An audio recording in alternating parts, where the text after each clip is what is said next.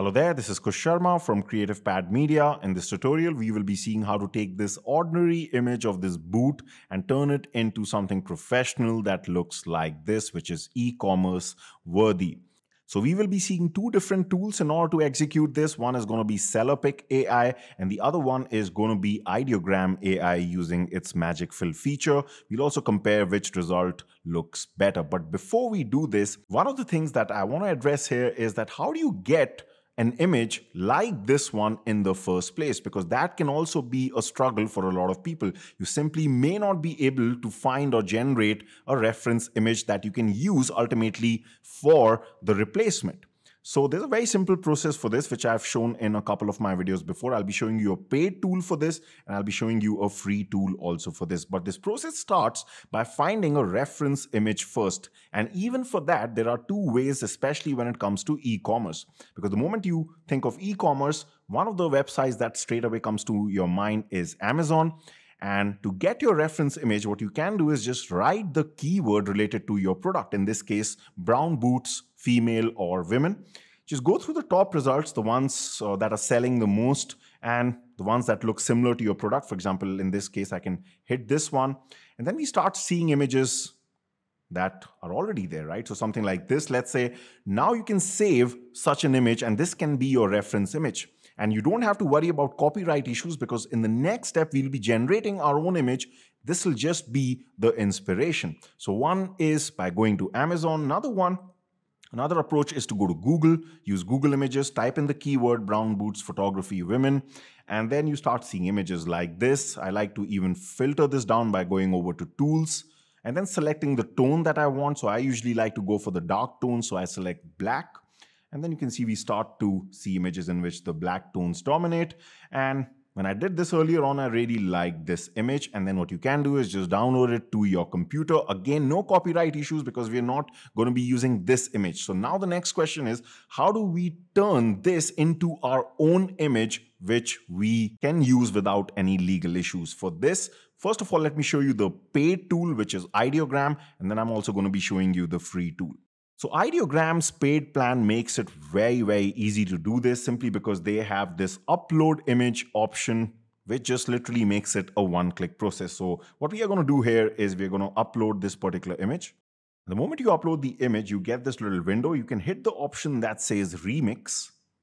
And then it's going to basically give a weightage to this picture. And at the same time, you can see this is amazing for context. It's automatically going to give you a prompt by analyzing and describing this picture. So you literally don't have to do anything apart from just, figuring out how close should the next generation be to your reference image. The higher the weight, obviously the closer it's going to be. So let's say I keep it at somewhere around 70 and I hit remix.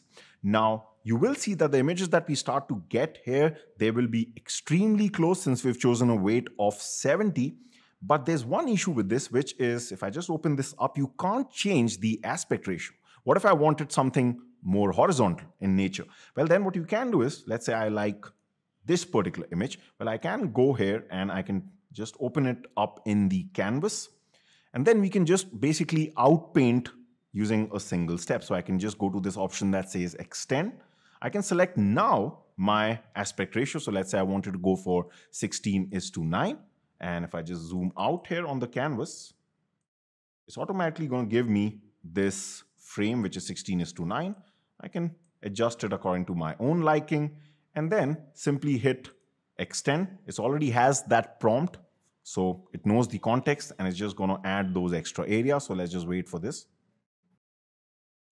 Right, so you can see that we get 4 results very, very quickly. Of course, this doesn't look good because it just produced this hand. But in one of the results, you're going to find something that is pretty good. So something like this, or probably something like this is fine. So this is the approach by using a paid tool, very, very convenient.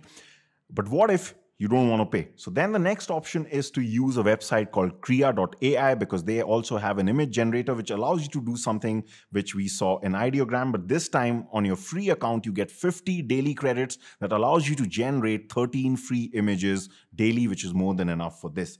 So I've given the links to all the tools, by the way, that we have been using, but I've also given you the link to this particular page, so you can directly come here. And once you have created your account, what you're going to do is you're going to hit this option that says image prompt, and then we are again going to upload our reference image here. All right, so here also you can see after our reference image comes, we get a similar slider that we saw in Ideogram. So we can do exactly the same thing. Here, you don't automatically get the description of the image. That's not a big problem because you can always go over to a website like imageprompt.org. The link is in the description. And here I can go to the image to prompt section. Let's upload the original image. Now that the image is here, I can go to generate prompt. And then I can simply copy this, go back to Krea, and just paste it here just to give it the context. And this time I can actually even select the aspect ratio on the free tool. So sometimes that happens. So here I'm going to go for 4:3, and I'm just going to hit generate. And you can see that using this free tool also, you can quickly get these particular images. The only thing I would say is that you're using on the free plan a slightly lower version of the Flux image generator model. Flux is a great image generator model, but when it comes to product photography, I've just seen nothing really matches Ideogram out there. But you can see that this also, for a free software, doesn't look bad at all. In fact, in this case, I would say it's pretty close when it comes to the quality to what we got with Ideogram. But when it involves a face, usually it's not as good as Ideogram. But anyway, now that we have this picture, so after I did all these things, I decided to use this particular picture. Now we move on to the next step where we are going to see how SellerPic performs at replacing with this shoe with our own shoe. And then we're also going to go back to Ideogram's magic fill feature and see how it performs. So let's do this first of all with SellerPic. So once you go over to SellerPic AI, you can try this out for free because on your free account, you get 20 credits and each of the generation will cost you 4 credits. We're going to go over to this option that says AI model image, and then we're going to hit this option that says virtual try on. I already made 5 days back a very detailed video on this where I showed clothes swapping. If you haven't seen that video, do check it out. I'll leave the link in the description of this video. Also, here we are obviously going to use it for the shoes. So first of all, we're going to hit upload image and upload the image of that bad looking shoe here.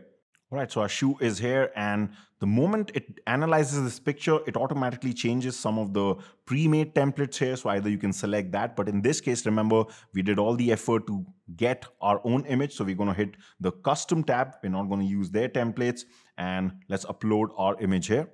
The moment you upload your own image, is just for context, is going to ask you some options here. So I'm quickly going to select the right options, and that's about it. I can now hit create. And then the next thing is going to be very important. It's going to ask you to create a mask for the replacement. So we just have to make sure that we select the boots here. So we can just go on, either you can paint manually, or in these cases, when the picture is sharp enough, you can go to auto, just hit the boot here.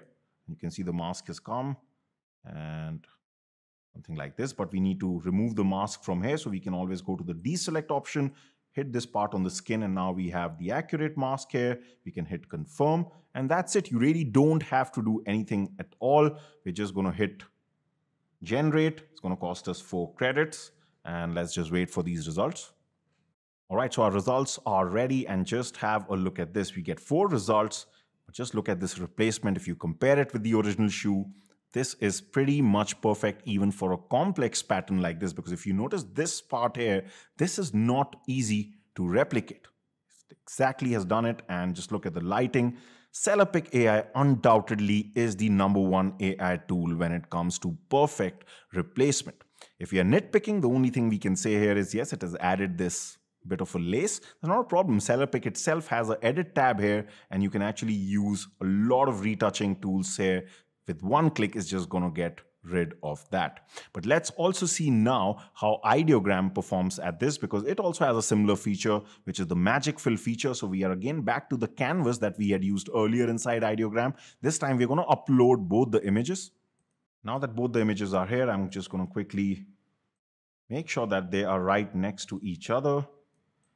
And like I've shown a couple of times in my videos, we're going to hit the magic fill feature, and then the next task will be to just quickly select whatever is it that you want to replace. So right now I'm only going to do it for one of the shoes because I've already tried this, and like I've mentioned a couple of times in my videos, For certain types of products, magic fill is amazing, especially bottles, things that have text, some sort of a product with a label. There it works perfectly, but when it comes to clothes and things with complex patterns, it just doesn't do always a very good job. So now that this is done, we're going to hit next. Now for context, we need to give it, we need to tell it what's on the left and what's on the right. So I'm just going to type in on the left is, and we need to be descriptive about this, so we can go back to our imageprompt.org website, and this time we can upload the image of the boot here, and again go back to generate prompt and just copy this descriptive prompt that you're going to get here. Once we've copied this, we're going to go back here, so we're just going to paste this here, and then for the right image, we don't really have to be too descriptive. We can say on the right is a professional shot of a brown boot. And that's about it. The last thing that you just need to do is make sure you move this frame. It needs to encompass both the object and the mask. So that is the case now. And then we're simply going to hit magic fill. And let's wait for the results here. All right, so the job here is done. And you can see that this also doesn't look bad till the time you start to really compare both the images here. So just look at this heel here. This was not black, but Ideogram can make these changes a bit. So it has changed the color here. Then if you notice the pattern right at the end here where my mouse is moving, just see it has added those extra lines. And this can be a big deal for someone who's doing this professionally. Whereas if we go back to the SellerPic replacement, you can see that this was pretty much perfect. It didn't change the color. It didn't produce that extra pattern. This was as close to the original as possible. So like I said, there's no doubt that SellerPic currently is the best for a perfect replacement.